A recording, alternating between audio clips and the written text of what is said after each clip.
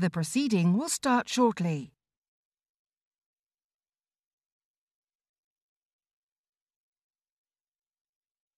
The proceeding will start shortly.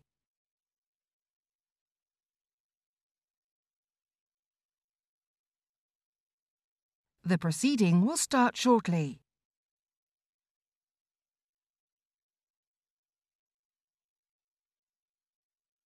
The proceeding will start shortly.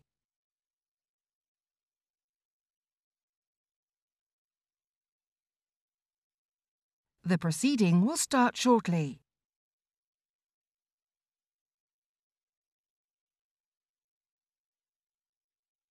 The proceeding will start shortly.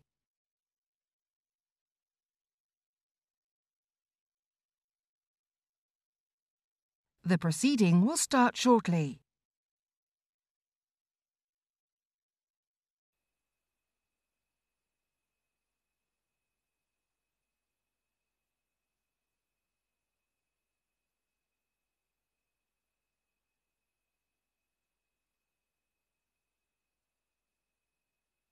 Order, order. We start with questions to the Secretary of State for Health and Social Care, Sara Britcliffe. Mr. Speaker. Thank you, Mr. Speaker, and may I just start by wishing the Honourable Member for Ilford North a speedy recovery. We are taking a wide-ranging approach to alcohol harms. Some £27 million has been invested in specialist alcohol care teams in a quarter of hospitals with the highest need, and we have published the first ever UK-wide clinical guidelines for harmful drinking and alcohol dependence, as well as providing more than £300 million, or around £300 million, I should say, in funding to 75 local authorities through the Family Hubs and Start for Life programme, and Family Hubs funded through this programme are encouraged to provide full wraparound support for families, which may indeed include alcohol support services. Mr. Speaker, to the government's credit, it is currently putting money into addiction services. However, at the same time, there's no national strategy for children of alcohol-dependent parents. Now, that hasn't always been the case. Between 2017 and 2021, there were local and national helpline services funded through a national strategy. Can I ask the Secretary of State if she'll meet with me to discuss this, as the children in these awful situations are some of the most vulnerable in society? Well, may I thank my honourable friend for her care and also for sharing her experiences on this subject. Through the drug strategy, we've committed an extra £532 million of funding over 3 years to improve alcohol and drug treatment services, with £15.7 million invested in Lancashire. And last year, we saw a further £2.8 million invested nationally in line with guidance for the extra drug strategy funding, which allows local authorities to fund targeted services for parents in need of treatment and support for their children and families. But I will, of course, be very happy to meet her to discuss this further. Sheerman, briefly. Mr. Speaker, I've turned over a new leaf, Mr. Speaker. Can I urge the Secretary of State to take this issue very seriously, direct much more social media to young people, to get into schools about the real damage to the entire life of a child if the mother is drinking alcohol during pregnancy? Well, I thank the honourable gentleman for bringing some insight into how we can best reach families. Of course, it's not just mums, it's also fathers or carers who can have a huge impact on our children. But this is why my right honourable friend, the Minister for the Start for Life programme, is investing so much energy and commitment into our family hubs, because we do believe that these can be the centre for families to really make the very best start to a child's life. Sara Green. Question number 2, Mr. Speaker. Thank you, Mr. Speaker. Discharging people on time is better for them and frees up hospital beds. We're changing how our health system works to do this, joining up health and social care and care transfer hubs, helping people recover at home with over 10,000 new virtual ward beds, and investing in social care. And it's working. Last month, delayed discharges were down 9% compared to the end of December 2022, despite almost 1,000 extra urgent admissions to hospitals every day in December. Mr. Speaker, nearly 1 in 6 beds in my local healthcare trust in Buckinghamshire continue to be occupied by patients fit for discharge.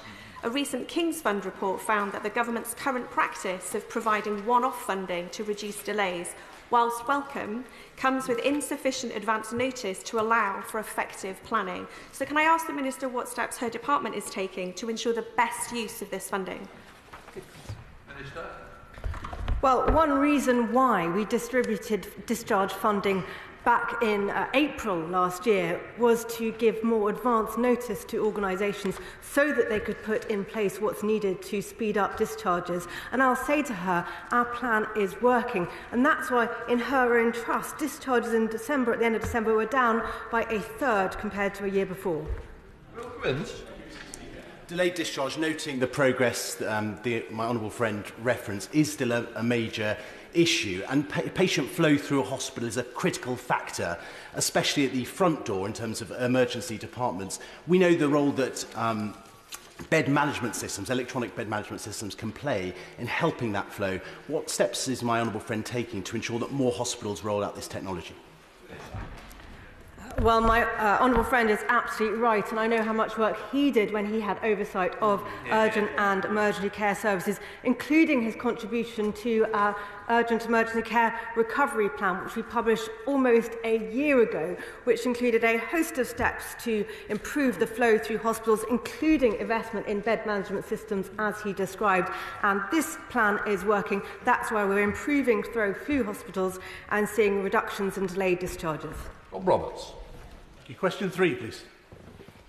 Thank you, Mr. Speaker. NHS data shows that we have delivered on our manifesto commitment for an extra 50,000 NHS nurses early, with the number of nurses working in our NHS increasing from around 301,000 in 2019 to 357,000 today. This has been achieved through boosting training and education routes, ethically recruiting internationally, and actions to improve retention. Measures such as the health and care visa, introduced in 2020, support international recruitment. Thank the Minister for his answer. As he knows, the National Health Service would completely collapse without the input and expertise of clinical staff from around the world. One of the barriers to those people coming to help us is that fees for applying for permanent residency are so high, and some of the nurses from countries like India and the Philippines are having to take out expensive loans just to feel like they're welcome and able to stay in our country. I've tabled a private member's bill to exempt NHS clinical staff from paying these high fees to become residents.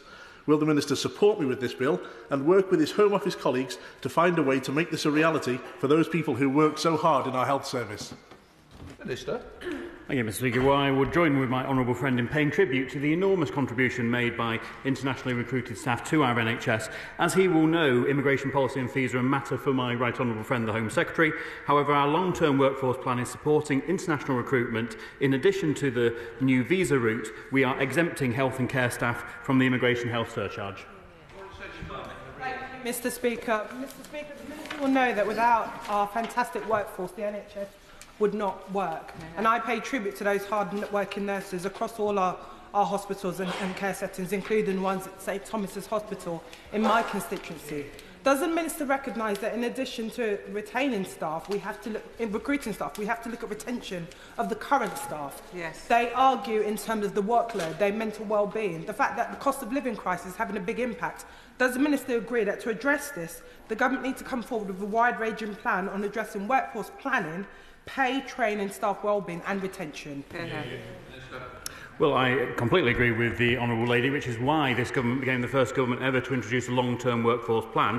Retention is one of the key pillars of the long-term workforce plan, and we are already seeing that deliver on results of keeping more staff in our NHS. Leila Brown. Before, Mr. Speaker. Mr. Speaker, with your permission, I'll take questions 4, 7 and 18 together. I'm determined to make sure that everybody who needs NHS dental care can receive it. We've already implemented a package of reforms to improve access and provide fair remuneration for dentists, and this has had an effect, with 1.7 million more adults being seen, 800,000 more children being seen, and a 23% increase in NHS activity in the past year. But we know we need to do much more, and our dentistry recovery plan will be published shortly, setting out a big package of change.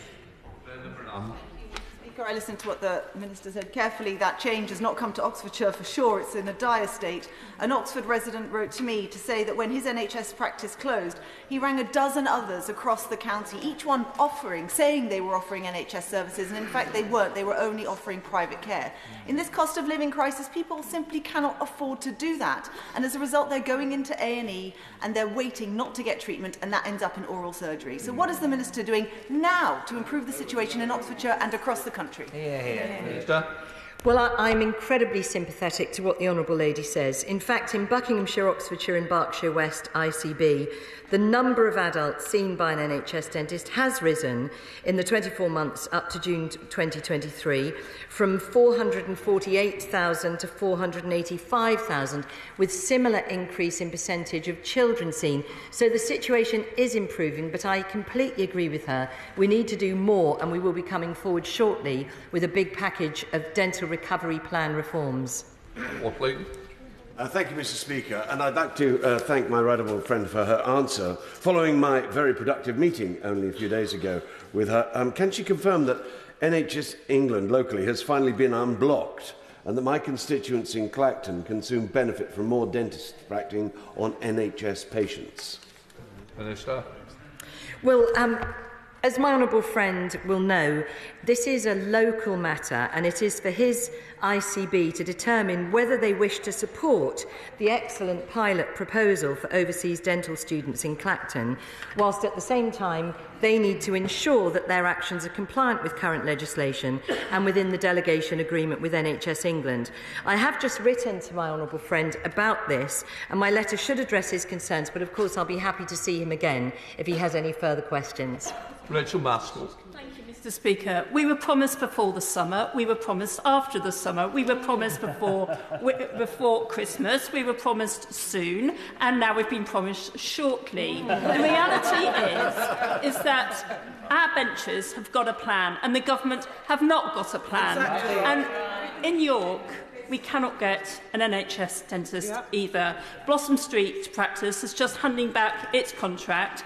My constituents have nowhere to go. So what is the Minister going to do to ensure my constituents can access NHS dentistry? Well, as I said to the Honourable Lady earlier, I absolutely understand the challenge for some people. The situation has improved over the last year since the COVID pandemic, where almost every dentist had to stop working altogether. We've not seen the recovery we want to see, and we're putting in plans, not a paper ambition like the members opposite have put forward, but some really significant reforms that will enable more people, many more people, to be seen by NHS dentists. But I would just gently say to the Honourable Lady that a recent Health Services Journal article states that Humber and North Yorkshire ICB has indicated in board papers that dentistry funding will be squeezed to help them balance their books. So I would encourage her to talk to her ICB about this too. Thank you, Mr. Speaker. For new patients, accessing an NHS dentist in Peterborough is almost impossible. But should a new medical centre wish to establish a new NHS dental practice, but in doing so would require flexibility on UDA rates and would require the ability to recruit dentists from overseas, would the Minister give that effort her enthusiastic support and encourage NHS bosses to do the same? Well, my honourable friend is pushing against an open door. In fact, he might be aware that in 2022, the General Dental Council had received some legislative changes, in fact in 23, so that they could have more flexibility to expand the registration options open to international dentists. They've tripled the capacity of 3 sittings of the overseas registration exam from August 23 and increased the number of sittings for the Part 2 exam in 24 from 3 to 4. This will create an additional 1,300 places overall for overseas dentists aiming to work in the UK. We will also be bringing forward measures to enable dental therapists to work at the top of their training. That will expand the capacity, but he's right, it also requires reform of the UDA, and we'll be bringing forward our plans shortly. Shadow Minister, please. Thank you, Mr. Speaker. And I want to share with ministers the experience of Emma from Grimsbury. She said, I quote, NHS dentistry is a joke in the town at the moment. Thankfully, I managed to get an emergency appointment in Scunthorpe after being offered one in Doncaster originally, and now I've been referred to hospital to have 3 wisdom teeth removed. My dentist closed at the onset of the pandemic, and I've not been able to register with an NHS dentist since. What does the Minister have to say to Emma and the millions like her who can't get an appointment when they need one? Thank you.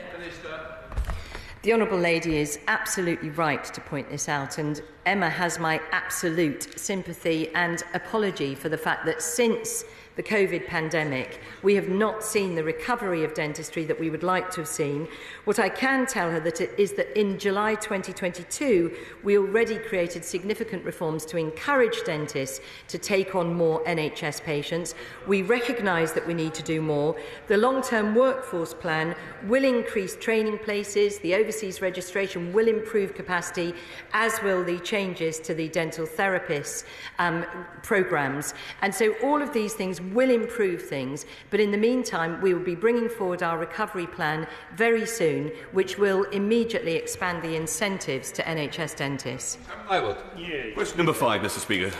Mr. Speaker, our plan includes opening 5,000 more beds, increasing ambulance capacity, expanding innovative services such as virtual wards, and bringing forward COVID and flu vaccinations for the most vulnerable.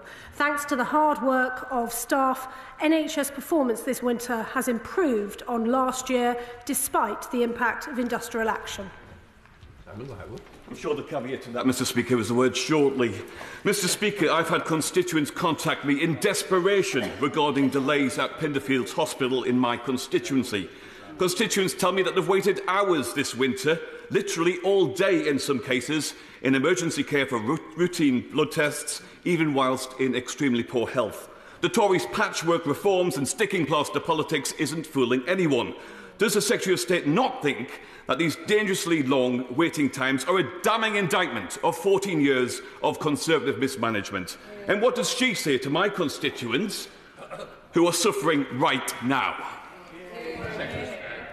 Thank you, Mr. Speaker. Well, I'm sure that the honourable gentleman is a fair man, and in being such a fair man, he will point out to his constituents when they call him with their issues that, in fact, his local area ambulance response times for Category 2 emergency incidents have been over 30 minutes faster than last year. But we do, of course, accept that this is a 2-year plan and it will take time to meet our full ambitions. But interestingly as well, his NHS Trust met the latest in the local area. The latest figures show that we have provided £6.9 million from the Community Diagnostic Centre's Diagnostics Fund for development of a community diagnostic centre at Wakefield. So presumably he will welcome that Conservative innovation. Chair of the Select Committee, Steve Brine. Thank you, Mr. Speaker. Obviously, the pressure on services this winter is acute. It is every year. We've heard very little mention so far today in 20 minutes of the biggest headache facing trusts, ICBs, patients, and of course the Prime Minister's pledge to further cut the waiting list. Given the BMA ballot on consultants' action closes today and the doctors in training dispute continues, can the Secretary of State update the House on her message to those voting today and where we are on the wider industrial disputes, which is drag anchor on the NHS right now?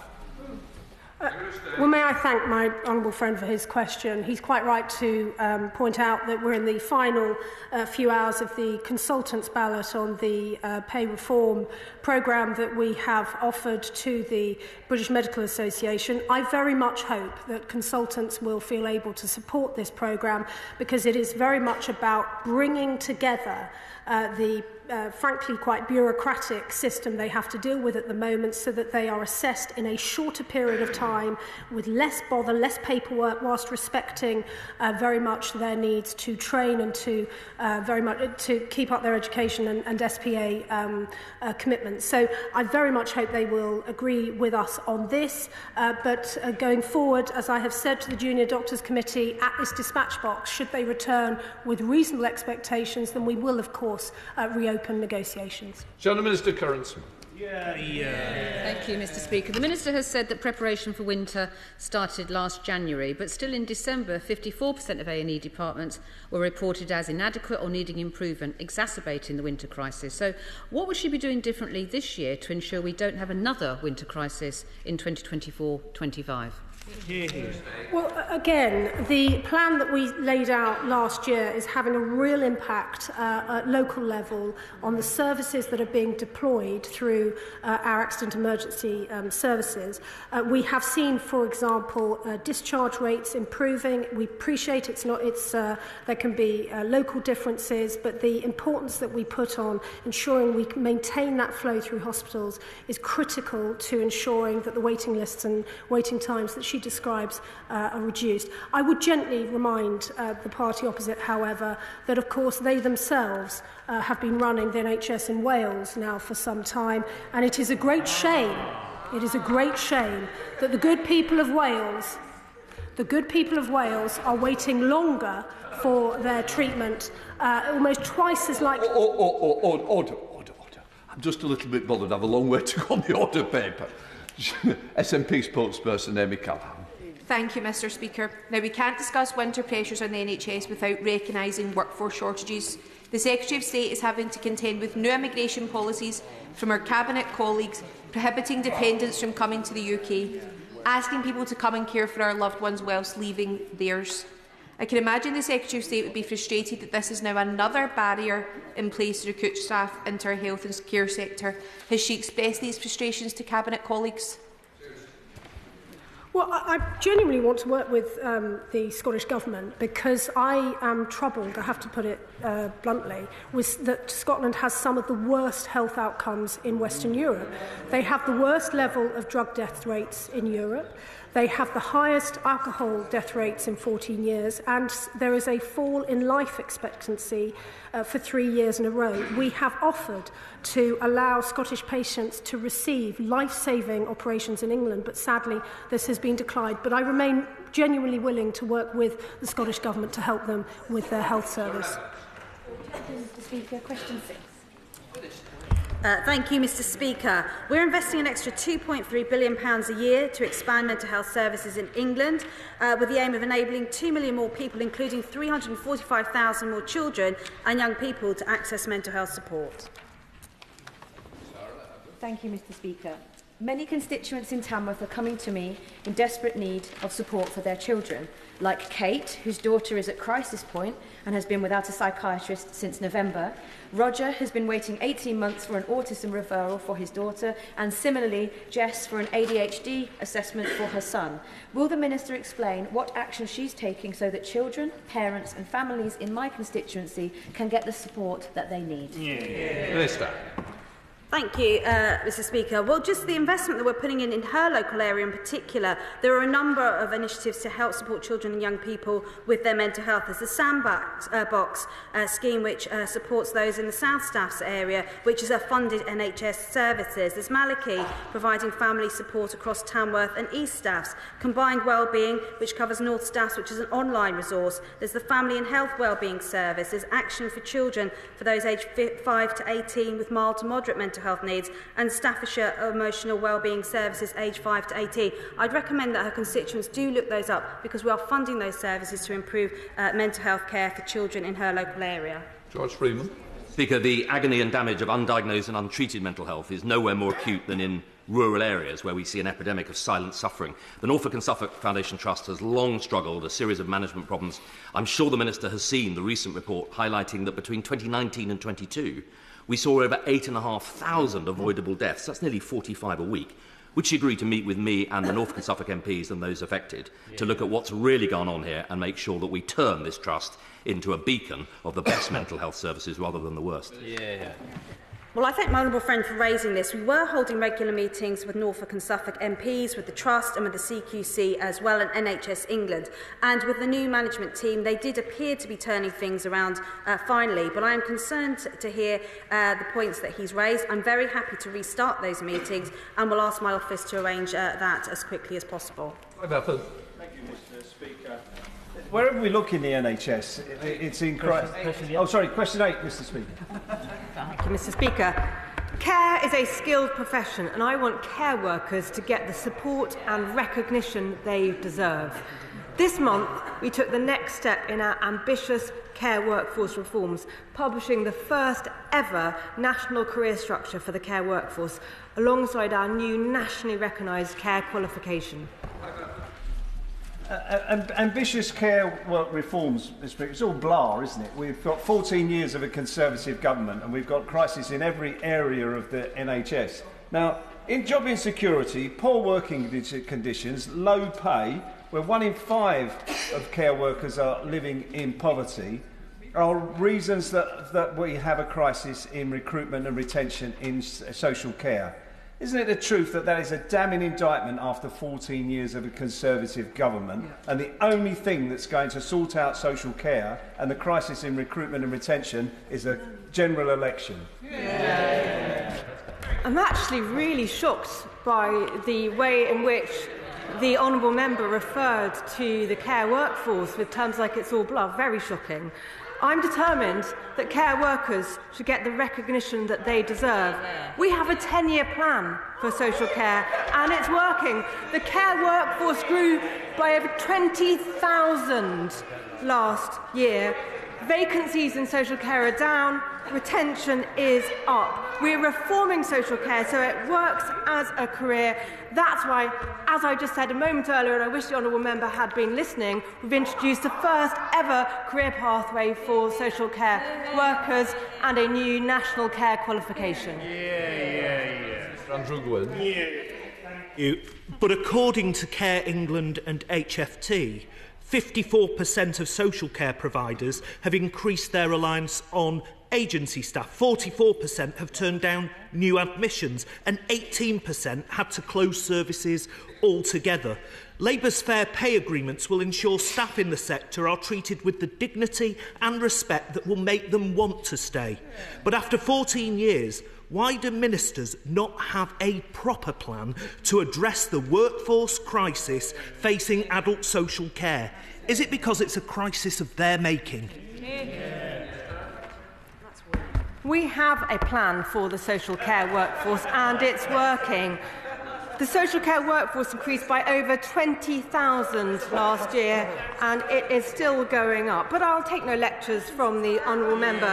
In fact, his colleague on the front bench literally early this morning on the television made it clear that Labour don't have a plan for social care. Or if they do, it's clear it will cost a lot of money and it's yet another unfunded Labour plan. Sir David Evanet. Number 9, Mr. Speaker. Minister. Can I assure my right honourable friend that this government is committed to improving men's health? That's why in November we announced a suite of measures including a £16 million fund for a new prostate cancer screening trial and the recruitment of a men's health ambassador, with also the launch of our men's health task force to tackle the biggest health issues facing men. David. I thank the Minister for that answer and would urge her to continue to make men's health a top priority. In particular, can she make some work into looking how we can detect prostate cancer better and sooner, because that's the most common cause of male cancer in the United Kingdom, and anything can be done to reduce that number will be most welcome. Well, can I thank my right honourable friend and male colleagues on this side of the House, including the honourable member for Don Valley, who are fighting so hard to improve men's health. He is absolutely right. 12,000 men die a year from prostate cancer. That is why we are investing in the £16 million prostate cancer trial called Transform, using methods like MRI to detect prostate cancer rather than PSA, which can be inaccurate. Thousands of men will be recruited. We're hoping that trial will start in the spring with recruitment in the autumn, including black men who are disproportionately affected by prostate cancer rates. Tim. Thank you very much, Mr. Speaker.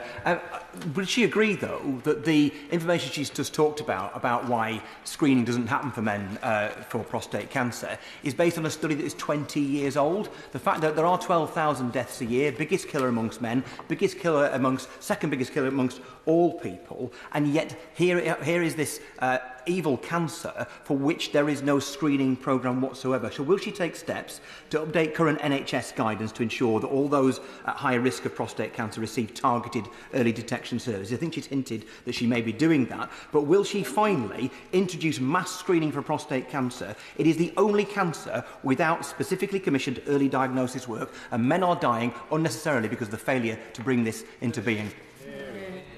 Well, we've more than hinted, and we've just announced a £16 million pilot study of prostate cancer screening. We have a plan to tackle those 12,000 deaths a year, and it will work. Because up until now, we've not had a diagnostic test. PSA is not a sensitive test in all prostate cancers. There are many men with prostate cancer that don't express PSA. That's why the Transform study, using detection tools like MRI, will be trialled, and if they are effective, will be rolled out across the country. Karen McCarthy. Mr. Speaker. Mr. Speaker, we are investing an additional £165 million a year to improve maternity and neonatal care, rising to £186 million per year from April. This will increase the number of midwifery posts and improve the quality of care that mothers and babies receive. And as of October last year, there are 23,100 full-time equivalent midwives working in NHS trusts and other core organisations in England, which is more than 1,000 compared to a year ago, and 3,500 more than in 2010. McCarthy. Thank the Minister for that response. The Royal College of Midwives estimates that around 2,500, there's a shortage of around 2,500 full-time midwives working in the NHS. I know that firsthand from Chesham Hospital in my constituency. It has a wonderful birth centre. It's been closed for most of the last few years because they simply can't get the midwives to staff it, and they have to go elsewhere where more serious cases need to be dealt with. Can I ask the Minister what she's doing specifically about retention of midwives? I know student numbers are thankfully coming up, but there are a lot of midwives that are choosing to leave the profession because there's not enough flexibility in their work. All agree that the career of being a midwife is just one of the most rewarding and fulfilling careers that one can hope for. And this is why we've placed such prioritisation on retention within the long-term workforce plan that we launched last year. The National Retention Programme for Midwifery and Nursing has prioritised 5 actions to support staff retention, including menopause guidance, because that can be an issue we know from midwives, but also valuing them and their contribution as a key objective of NHS England's 3-year plan for maternity services. Thank you, Paul. Thank you, Mr. Speaker. As well as recruitment and retention, training matters. Anglia Ruskin University, which has a campus in Chelmsford, is the largest provider of degrees in health and social care in the country, training midwives, training nurses, and since the medical school opened, training doctors.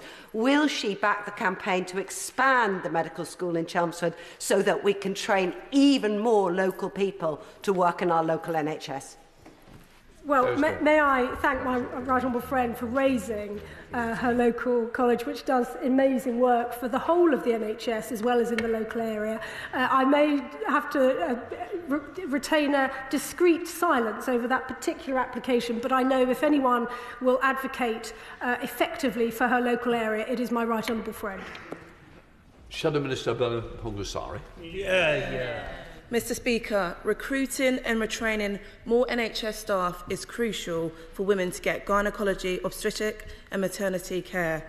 I'd like to share the story of Sandy Simons. She was told 11 months ago she needed surgery for uterine prolapse. Today, after nearly a year of pain, she is still waiting. Labour candidates like Keir Cousins in Great Yarmouth are speaking up for women like Sandy and for the 905 women waiting more than a year for treatment in Norfolk and Norwich University Hospital. Will the Minister apologise to these women, or like the Prime Minister, will she just walk away? Well, I was delighted, genuinely delighted, to welcome the Honourable Lady to the Government's Women's Health Summit this week, or last week, to announce the consolidation and indeed the improvement on the women's health strategy that this Government has launched. We saw significant success last year with HRT improvements, but she knows, because she attended the summit, that I have just announced a £50 million research fund looking at maternity disparities, but also research into very specific, female-specific conditions. And so any concern she has about operation times, she should take up with the local trust, and they will perhaps tell her just what impact the industrial action has had, sadly, on elective surgeries.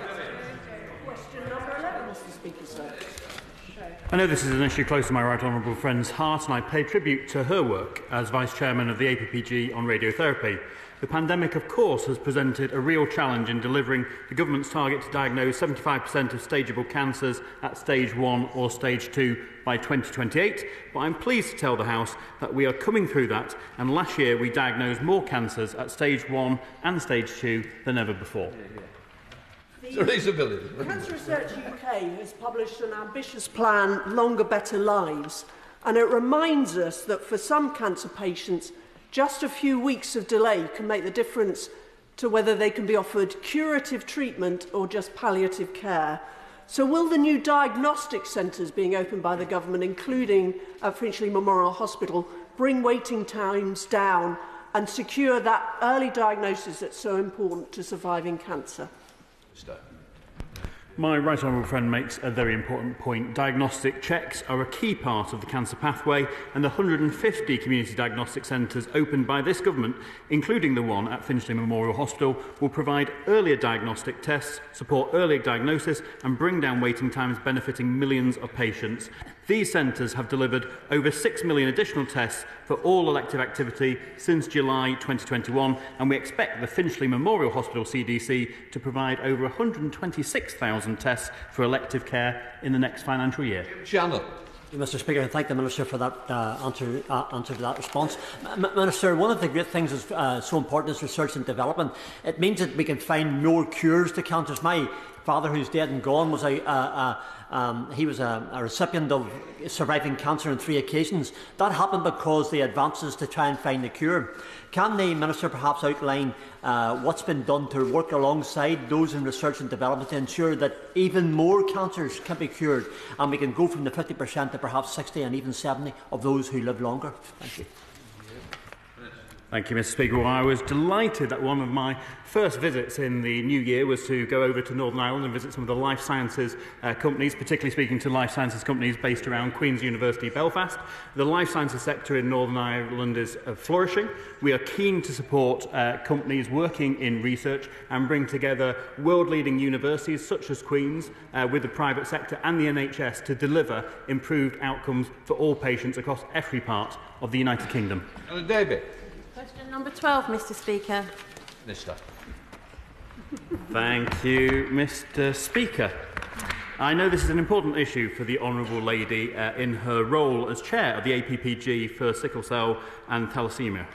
We are working hard to provide the best possible care to those living with sickle cell disease. This includes boosting RO subtype blood donation numbers, identifying improvements in clinical pathways, and delivering world-leading treatments such as the new blood-matching genetic test announced by NHS England yesterday, which will reduce the risk of side effects and offer more personalised care. David. Thank you, Mr. Speaker. Today, I welcome and congratulate the launch of a new blood-matching genetic test for sickle cell patients by NHS England. However, it's been over 2 years since the No One's Listening report. A key recommendation of this was to ensure that sickle cell patients receive pain relief within 30 minutes of attending A&E.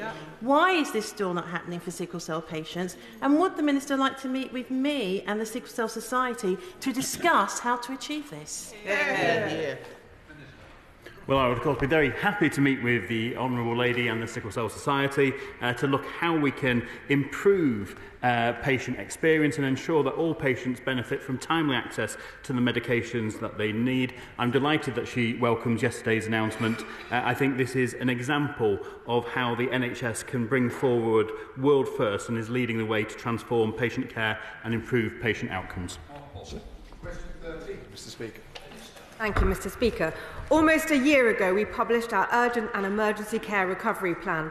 The NHS has already halved waiting time for Category 2 ambulances and brought down waits in A&E. We're determined to cut NHS waits, and our plan is working. Mark Paulson. Speaker, Rugby is one of the fastest growing countries in the UK, and whilst we've had additional services introduced at our local hospital of St Cross, my constituents have insufficient accident and emergency procedures. Provision. Thousands of local residents have signed my petition for a doctor-led accident and emergency care at the Hospital of St Cross. I know it's a matter for the ICB, but will the Minister give her support? And as both the previous Minister and Secretary of State have revisited in the last few months, may I invite her to do likewise? Well, I thank my honourable friend for his invitation. He has been a tireless campaigner on this issue on behalf of his constituents. The future of healthcare is about getting people the care they need, where they need it, when they need it, and Rugby is no different.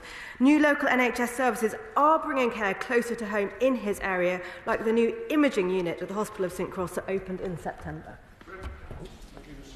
Access to urgent and emergency care can be greater facilitated when there is greater protection offered to those staff, particularly many who suffer attacks in emergency departments at hospitals right across the United Kingdom by people who are often intoxicated. Minister. Well, the honourable member makes a really important point that the safety of our staff in the National Health Service is really important, including those in urgent emergency care departments and also actually the ambulance services. So that's one area which is absolutely right to point out, and it is never acceptable for any patient or anyone to be violent towards staff. Jeff Smith. Thank you. Question 14. Thank you, Mr. Speaker. We're investing a record amount into NHS mental health services, committing £2.3 billion extra a year for the expansion and transformation of services in England, which will enable 2 million more people to access mental health support.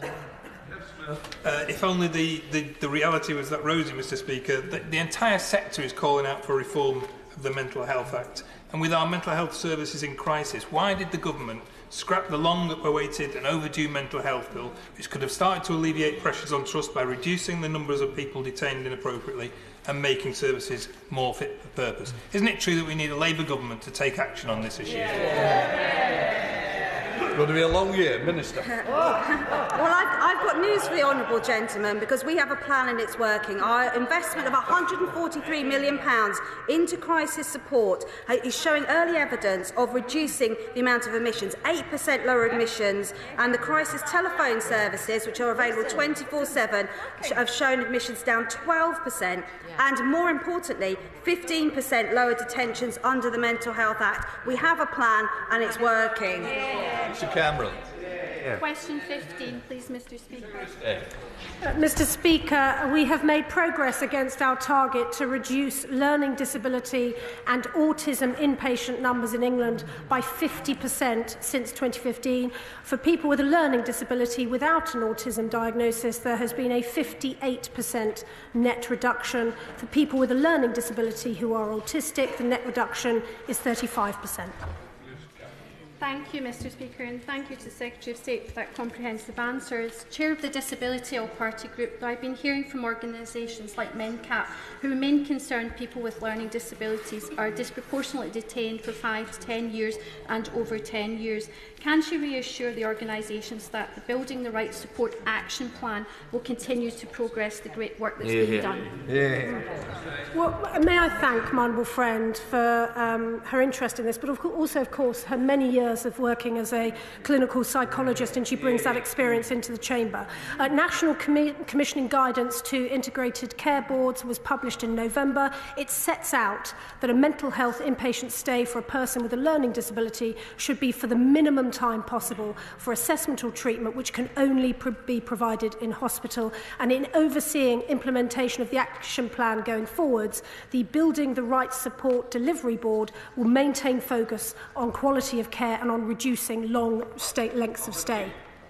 Thank you, Mr. Speaker. It's vital for the government to do more to move autistic people and people with learning disabilities out of inpatient units and back to their communities. What we've seen recently in the trial of staff at Walton Hall is staff who were cruel and uncaring. Delivering sentences, the judge said Walton Hall was an unpredictable and frightening place to live. Isn't it time the government closed down those units and moved the majority of people into the community? Well, I very much thank the Honourable Lady for raising this point, and I think we were all dismayed and upset to see the experiences of residents in those units, and indeed the correct criminal outcomes, if I'm allowed to say that, for those who were involved in those assaults. There is a review going on as to how those issues are affecting the estate as a whole, but we are very clear that inpatient stays should only be where it is strictly necessary, and we do have to be mindful, of course, that clinicians will be taking many situations into account, including not just the safety of the patient but also the safety of the wider community. Come to Topicals, Ruth Cabret. Topical number 1, Mr. Speaker.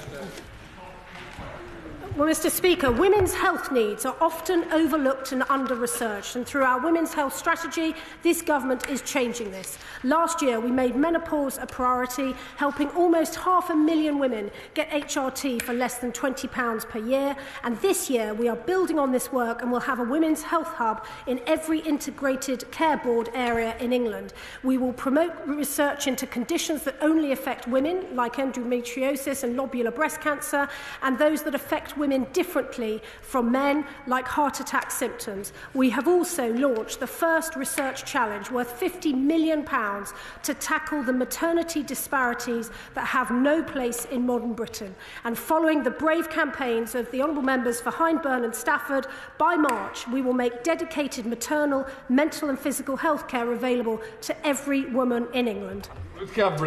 Thank you, Mr. Speaker. I've recently met 2 constituents with experience of invasive lobular breast cancer. ILC is the second most common form of breast cancer, but it isn't generally picked up by mammograms and behaves very differently from other breast cancers. Yet, lobular breast cancer has been understudied, underfunded and urgently needs research funding. Will the Minister tell the House what specific actions her government is taking to address these gaps? And will she also reply to the lobular moonshot project, to whom she...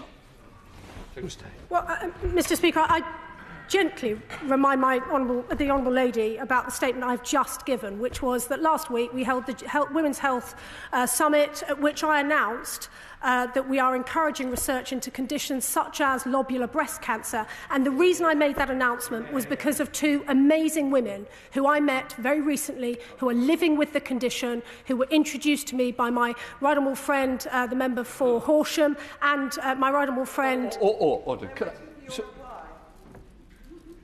Please. Can I just say, I've got to get through a big list. There's lots of members standing. We're going to have short, punchy questions and the same with answers. Right, Andrew Jones. I've been carrying out a health survey delivered to thousands of residents in Harrogate and Esborough, asking them their experiences and views on the NHS. I'll be sharing the results with local healthcare professionals. This project is to support them in their work. When the results are in, will the Secretary of State meet with me to discuss how the results from constituents will help inform and shape our local healthcare planning? Mr. Speaker, I would be delighted to meet my honourable friend to discuss this. He is, as always, an excellent advocate for his constituency, and I will enjoy listening to the results of his survey. Shadow Minister Andrew Gwynne. Thank you. Mike Reader, Labour's candidate in Northampton South, shared with me the horrific experience of Stanley, who had severe abdominal pain, called an ambulance to be told it would be hours, so go to A&E. There he was told to wait for an assessment on a patio chair outside. It was 3 degrees. Who's to blame for this? I would say to the honourable gentleman that I'm very sorry to hear of the experience that he describes as a specific constituent, but because of the challenges that we know are faced by the NHS and particularly our urgent emergency care services, that's why almost a year ago we set out our urgent emergency care recovery plan to speed up care for people in A&E, to reduce waits, and that plan is working. We're seeing ambulances get to people quicker, or we're seeing people treated quicker in A&E. But this isn't a one-off. Why won't she take a shred of responsibility for the chaos her party has caused our NHS? The last Labour government achieved the shortest waits and the highest patient satisfaction in the NHS's history. The Conservatives have delivered the longest waits and the lowest patient satisfaction in history. Let's get that general election so that she can defend her abysmal record to the public. Well, he obviously wasn't listening to my previous answer. In fact, he was reading aloud. Our urgent and emergency care plan is working. It's reducing waits in A&E. Ambulances are getting to people faster. Meanwhile, I'm sorry to say, in the NHS-run Labour-run NHS in Wales, more than half of patients are waiting over 4 hours in A&E. What steps is the Minister taking to ascertain the cause of ongoing problems affecting access to riluzole, the only licensed drug for the treatment of motor neurone disease in the UK, to provide clarity for the MND community and ensure normal supply is restored as soon as possible? I thank my honourable friend. We absolutely understand how worrying the possibility of medication shortages can be. There is a supply issue with riluzole 50mg tablets, which is caused by a supplier experiencing manufacturing issues. We have a well-established procedure in place to deal with such issues, working with the industry, with the NHS and others to resolve this as quickly as possible. We've contacted other suppliers and we have secured sufficient volumes of stock from alternative supplier. SNP spokesperson Amy Callaghan. Thank you, Mr Speaker. Cancer Research UK have found that too much UV radiation is the third biggest cause of cancer across these isles. Does the Secretary of State recognise that cost is a barrier to people wishing to protect their skin from the sun, and will she commit to having conversations with Cabinet colleagues to remove the VAT on some protection products, which will both help protect NHS budgets and ultimately save lives? Well, we see this as part of a much wider campaign to ensure that we treat the sun safely, so reducing the amount of time we spend in the sun, of course, particularly at the highest peak hours of the day during summertime, is an important factor. But of course, I keep all these discussions in play with my Treasury colleagues. Cheryl Murray. Thank you, Mr Speaker. Seeing a growing number of dentists withdraw from the NHS provision, what steps is the department taking to ensure vital dental care is provided for everyone, particularly in rural communities? Well, my honourable friend is a great advocate for her community, and I pay tribute to her for her determination to see more access to dentistry in Cornwall. She's right to do so. We do have a plan which is almost ready, and I do urge her to wait just a little bit longer, and she, like all colleagues across the House, will see significant and real measures to improve access to dentistry. Hyndburn. Thank you, Mr Speaker. Any staff have expressed concerns around the Anaesthesia Associates and Physician Associates Order 2024. Can the Minister tell me if there are going to be resource needed for the AAs and PAs to be properly supervised by doctors at a 1-to-1 ratio? And will the Minister meet with trade unions and professional bodies as a matter of urgency to clarify the government's position on this hugely important public health issue? Thank my honourable friend for his comments. PAs and AAs are an essential part of the reform piece, the long-term workforce plan. The order, I noticed last night, went through this House without division, so I'm grateful for the cross-party support behind that. We are working with the GMC, we're working with the BMA and others to ensure that the regulations are fit for purpose, and we look forward to the GMC launching their consultation on the fine print of the regulations very soon. The Wheeler. Thank you very much, Mr Speaker. As my constituents have to travel to Tamworth, Burton or Derby for diagnostic tests, can I encourage the Minister to look favourably on a bid for a new, much-needed community diagnostic centre in South Derbyshire? I thank my honourable friend sincerely for her question. The good news is that community diagnostic centres have now delivered over 6 million additional tests and scans since July 2021, thanks to the hard work of NHS staff. But I will, of course, be delighted to meet her to discuss her plans for her local constituency. Derek Twitt. Mr Speaker, New British Heart Foundation analysis shows that the number of people dying before the age of 75 in England from heart and circulatory diseases has risen to the highest level in over a decade. The rate of premature deaths from cardiovascular disease has now increased in England for 3 years back to back. Can I ask the Minister why the government is taking such a long time to get to grips with this crisis? The NHS long-term plan has committed to a number of key ambitions to improve care and outcomes for individuals suffering from cardiovascular disease, including enhanced diagnostic support in the community, better personalised planning and increasing access to cardiac rehabilitation. These ambitions will support the delivery of the aim to prevent 150 heart attacks, strokes and dementia cases by 2029. Mr Speaker, the single biggest concern my constituents raise about healthcare is over access to GPs, especially in Blackrod and West Horton. So what more can my right honourable friend do to make sure we have better GP access? Well, I'm pleased to tell my honourable friend that our NHS long-term plan has set out a real terms increase of at least £4.5 billion a year for primary and community care by 23-24. We now have over 2,000 more GPs, full-time equivalents, working in our NHS, and we've had the amazing achievement of more than 50 million more appointments per year, beating our target several months early. Things are significantly improving, and there are many more measures that I'd be delighted to talk to him privately about. Cheshire and Merseyside, between April and June last year, the 62-day cancer waiting time target wasn't met. If the target had been achieved, around 150 extra patients would have been treated on time. What would the Secretary like to say to those 150 patients? The 62-day backlog has fallen since its peak. The backlog has fallen by 27% since its peak in May 2020. We know there is more to be done, and that's why we are bringing forward more measures as early as possible. In April 2023, over 9 in 10 patients, 90%, started their first cancer treatment within 1 month of a decision to treat. James Morris. Mr Speaker, many of my constituents who use the Regis Medical Centre have been left angry and frustrated by the botched implementation of an Animar booking system, leading to them not being able to get appointments and not being able to get the treatment that they need. Would the Secretary of State meet with me to discuss how we can learn the lessons from this botched implementation and to make sure that trust in that GP surgery is restored? Yes, happy to. Sara.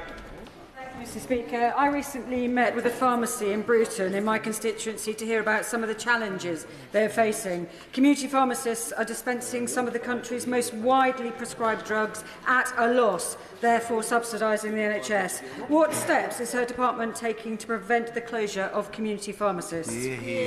We are ensuring that community pharmacists have an even greater role in primary care than they have already. For example, the rollout of Pharmacy First. We've seen the first stage of that in December, with blood pressure checks and contraceptive care being rolled out, and I'm very pleased that we are on track to deliver Pharmacy First, the full rollout, by the end of the month. Sir Javed Sabit. Mr Speaker, the colour of someone's skin should not impact the reliability of medical devices, but we know that's what happened during the pandemic for many Black and Asian patients.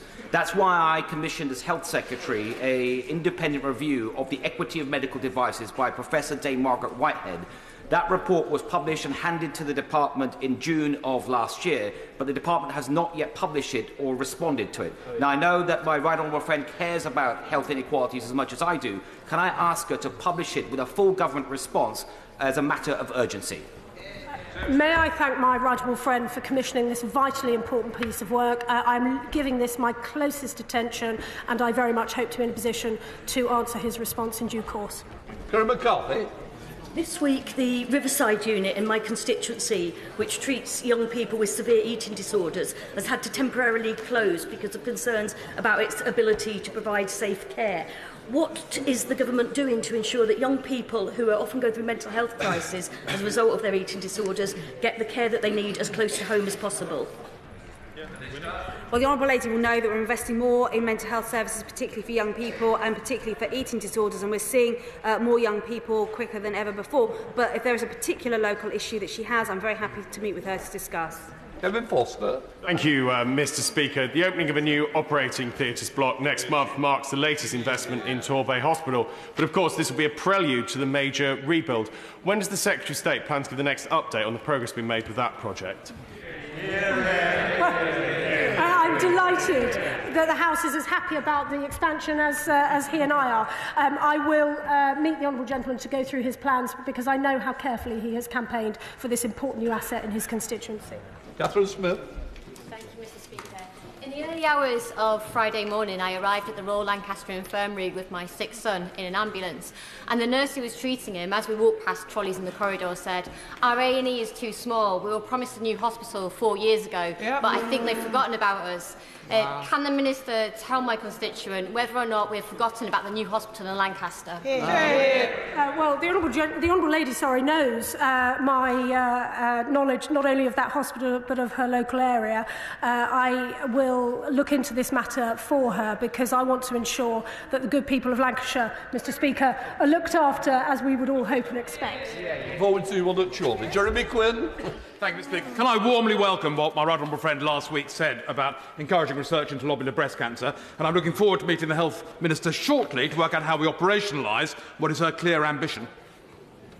May I thank my right honourable friend for bringing two amazing women, along with my honourable friend for Bishop's Auckland, two amazing women to talk to me about the impact on lobular cancer. Just to assist members across the House, we sent out a Dear Colleague letter and graphics last week about the women's health strategy, so we can all help our constituents understand what this Conservative government is doing to ensure that the healthcare of women is faster, simpler and fairer.